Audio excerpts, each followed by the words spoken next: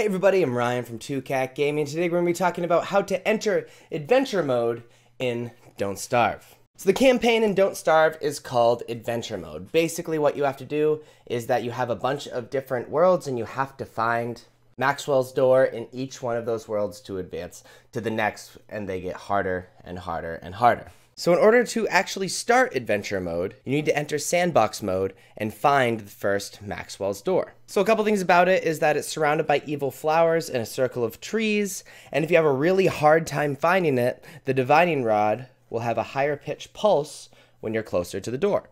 Some other options, if you don't want to do it the legit way, you can make a custom world, set eternal summer, day, no wander around monsters or anything, and just run around for it, or use console commands to spawn the door in. So there you have it. I hope you have fun with your Don't Starve campaign, your Don't Starve adventure mode. If this was helpful, if you like this video, please be sure to like and subscribe. Check me out on Twitch. I stream every single day/night there, on Twitter, and also on Discord. All those links are down below in the description. Thank you all so much for watching. I'll see you next time. Bye-bye.